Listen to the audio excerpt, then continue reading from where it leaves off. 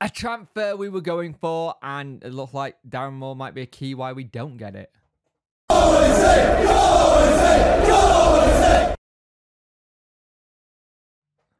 Hello and welcome to this video. You could like, share, and subscribe to the channel. Much appreciate it.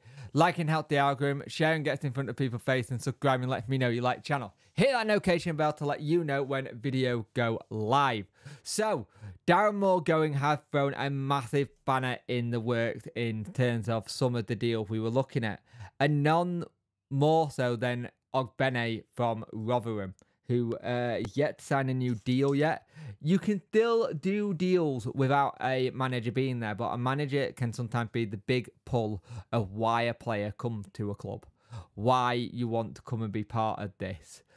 Yes, he's got the likes of Smith and a Whitway who could be like, you know what, my mates are there. If they're still here and they still are with the plan, let's go for it. But everything changes now a little bit. But it's one of the ones where it was, I think if Darren Moore was still here, we would have seen it. But he's taken a massive backseat with no manager at the minute. Now, he would be a free agent. Now, there is talk that Ipswich were interested with him. Us, Ipswich, Norwich, even Club Bruges were interested in him. So there's a lot of people looking at this player in Ogbene. Now, according to the Mirror article on Sunday, is that we still remain interested in him, even though with the situation with Darren Moore not being at the club. We could still make a deal happen, but we need to start stepping up that kind of transfer action.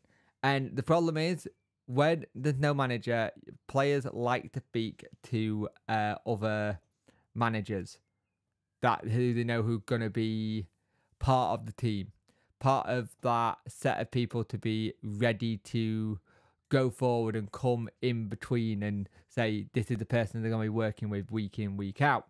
Now, again, like I said on the person we talked about at 12 o'clock, Sims, you can technically do a deal there without no manager and just say, look, this is who you could say, this is who I'm hopefully trying to bring in. He'll be part of our team. He can be a manager. What do you think? Or you're going to try and see if you can get them sort of going forward in that way as well. So it will be interesting to see when they do in this period of time where we're looking at getting a gaffer in play, getting players ready to come in, getting the general team ready. Because at the end of the day, we haven't got anything lined up yet in that sense. Like, this had come completely out of the blue last Monday. We're all expecting to start going on with signings last week and probably this week. And now we're waiting to see when we've got a manager, and then probably everything go really hectic in July and start pre-season. Is it the most ideal situation you want for your pre-season? No. Is it something we're going to have to just deal with? Yes. We spoke about Ogbene. We know what he can do. We know what the situation is. So let's see what happens. Stranger things has happened in football where players have come and there's no gaffer and then they just wait until the person comes in. I said that with Sims. I'm saying that with Ogbene. You don't know. But we will see what gets done and how people go about it. But we need to get a gaffer in and we need to start getting players in ASAP. If we don't, we're going to be in big trouble.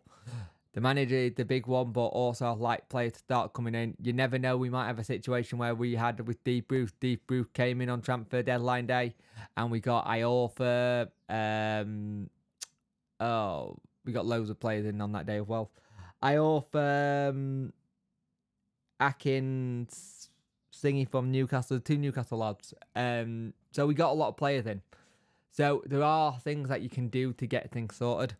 We did get players in, and that might be a situation that happens when we sign said manager. It might be, here's your manager, and oh yeah, here's 2 players we got in as well to get going. Who knows? It could be a big one like that, but we'll see. Let's see. But when they still are interested in Ogbene, but the decision with Darren Moore leaving leaves it in the balance.